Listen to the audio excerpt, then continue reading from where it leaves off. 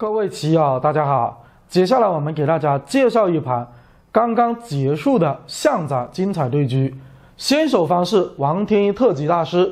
他选用的是飞象局，黑方是刘俊达大师，选择是冲卒。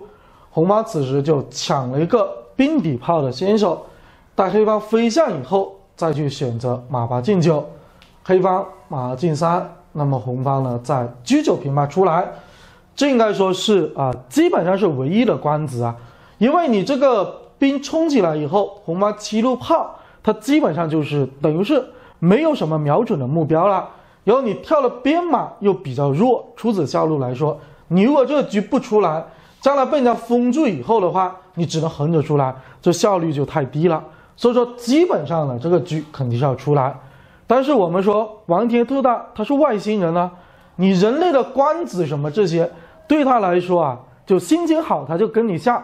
如果说他想赢棋了，或者他觉得很关键了，这盘棋我一定要赢，可能他就不这么下了。所以在这里啊，他就选择了兵3进1，直接第3步棋就马上托付了，立刻让刘俊达大师呢频频陷入了个长考。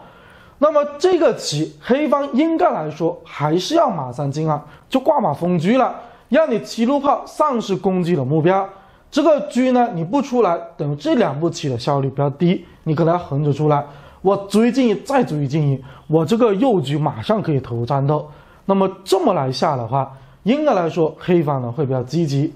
但是这个棋啊，应该来说刘大师可能心理压力呢比较大，因为前面呢是双方打成了平手，这最后一盘棋自己要承担责任，也就是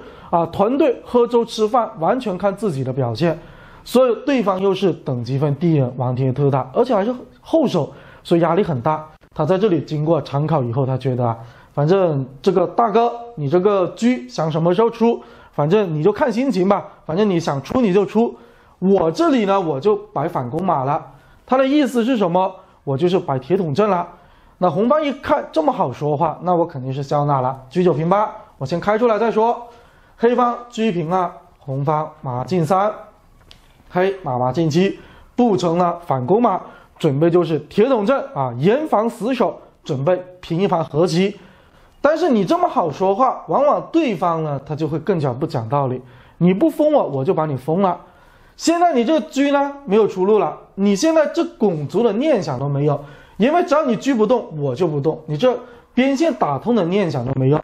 然后你补士了，继续呢负隅顽抗，在阵营当中的话。红方很多棋可以走的他G8进4，这一冲兵可能就要适当的拓展自己的空间，那么黑方的阵型呢就全盘受制了。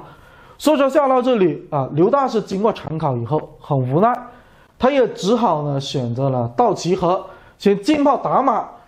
破除呢这个左翼的封锁，把车给亮出来。但是你亮出来以后，红方车平3，这里兵3进1就要渡河了。所以说这个棋应该来说对黑方马上呢就有了很大的一个考验。黑方第一感可能是觉得车进到巡河来进行了一个坚守，但这招棋应该是行不通因为人家这一冲，你一吃什么了，一对车对完以后，这兵7进1，你这3路马呢就成为一个活靶子了。所以说长车巡河呢，应该来说这是盯守不住的。那么这招棋应该怎么下呢？从复盘的角度经过呢长时间的摸索，可能黑方他这个马3进4呢必须得跳，因为最关键了，我们一会儿看了实战知道，红方他兵7进1瞄准你3路马，这样黑方呢付出了惨重的代价。所以说黑方应该是跳马，这样红方估计也只好过兵，因为你不过兵，你总不至于来保这中兵。你这么保的话，你要炮2进1这个棋就太飘了。所以说估计你也这么冲，然后黑方就马吃中兵了。这个棋红方比较难下，就是说你这炮首先不能躲，这还砍着炮呢。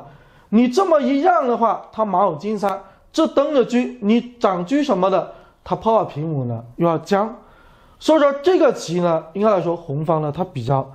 有考验了，可能他会先补个士呢，避免了一下这些问题。那黑方就可以G8进6呢冲进来，这样你兵虽然过河，但是你拆不开，本来我也是多了一个中兵，也挺大，我这个马在这里也控制你这3路车的发展。将来黑方呢，就是说僵持当中，他可以车压进2来摆脱这个无根车炮，这炮一样，这炮一交换局打过来，这个马炮问题还顺带解决。那么这么来下的话，应该来说，红方呢，就是说进攻的一个点位啊，目前来说，包括接下来很长一段时间，可能都没什么棋。那我认为啊，黑方这么来下啊，应该是比较好的一种办法。但是我们也是比较的诚恳的跟大家说，就是比赛啊，跟我们这种复盘侃侃而谈的这种压力啊，真的是不对等的。所以说实战呢，就是在下到这里的时候，刘俊达大师呢就从人家第3步棋托谱以后，频频常考，他最终啊，他还是抱定决心，这个棋我必须得忍住，我就是要守个和棋，把铁桶阵御敌于国门之外。所以说棋局下到这里的时候，最终黑方的选择是马七退9。这个棋的意思就是说，你兵3进1，我就炮6平棋硬扛。但是这么一来啊，就完全进入了红方的节奏，因为红方车3进4这么一吃炮，黑方立刻就乱了阵脚。这个炮肯定要去逃，但怎么逃呢？无非也就是往前去，往后撤。如果说你往后这么撤的话，人家呢可以下车3平6。这个棋什么意思？将来呢就是说，你这里炮能不能打出来，或飞将什么的，将来人家这兵棋进1本来就有棋，或者是点象眼要吃你中象，这个棋呢，立刻黑方呢形势很困难，就很难下了。那如果说你退2来打马的话，这个棋红方好说话一点，他可以这么来拆兵呢，这马倒回来，那么这个棋呢，红方就没什么弱点，将来可能车8进4涨起来什么的，就红方没有什么弱点，车马炮站位都很好。但是人家红方也可以这么来下哈，将来不管你怎么处理这兵，他总有进车又来攻击你这炮的棋，看有没有机会啊，卡象眼要登你中象，或者是这里冲兵什么的。总之呢，黑方这个中象和3路马啊都非常难去处理，形势呢相当恶劣。所以最终刘俊达大师在这里经过常考以后啊，他就没有选择往后撤，而是选择往前呢去探。那这样红方肯定就兵棋进1了，黑方也只能去攻，然后红方就车3平6呢杀过来了。此时啊，刘俊达大师应该说频频常考，时间也没有多少了，大概只有6分钟左右，王特大还将近15分钟。所以说这个棋刘俊达大师在这里啊，虽然说没有时间，但是棋确实很难下，所以他又考虑了个2分多钟，变成只有4分钟这样的时间了。最终很无奈，也只能炮2平9呢去打兵，否则确实也没什么棋。那么红方呢肯定跟你对个蜗居。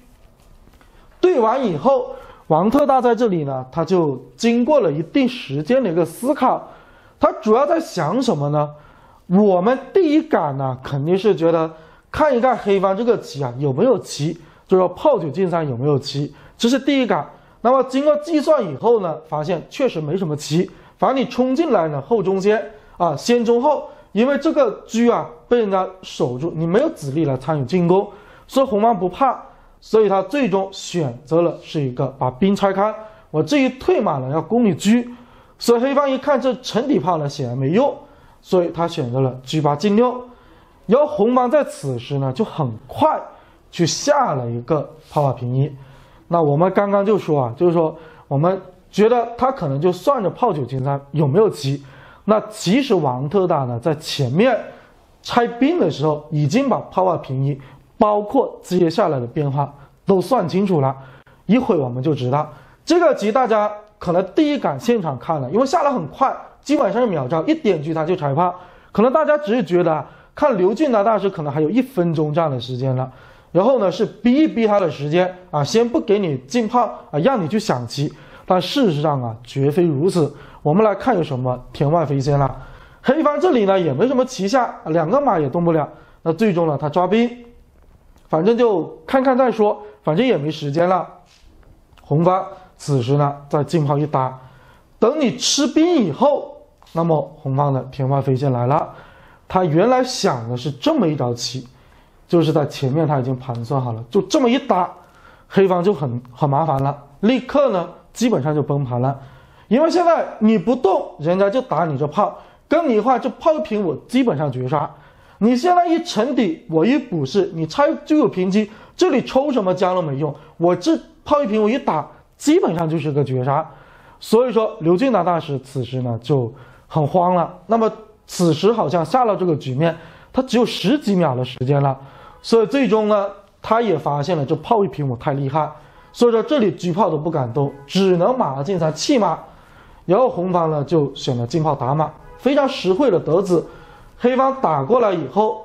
再进军呢去吃炮。此时黑方呢再来这么将，然后红方呢上帅。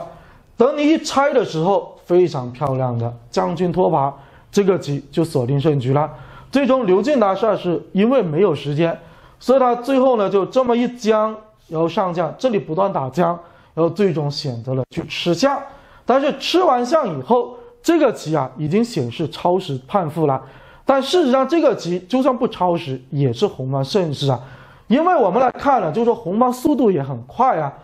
就说人家可以蹬你象如果说你一飞的话，人家这一吃，你补士6进5这一打，速度很快，你补士4进5，他车5推移一吃，这个棋很明显了，红方呢也是锁定胜局。所以说黑方此时可能顽强一点，他会这么一将，把这个中兵站住，再来飞这个马。但是人家呢选择一跳马咬车，这可能又要跳出去了，这个速度呢也很快。等于说就是我们说的，就是下到这里的一个时候哪怕呢就是这个时间不超时，基本上也是红方胜势，因为人家立刻呢就马登中象，也要呢去爆破你了。那么这盘棋给大家介绍到这里，感谢大家的支持。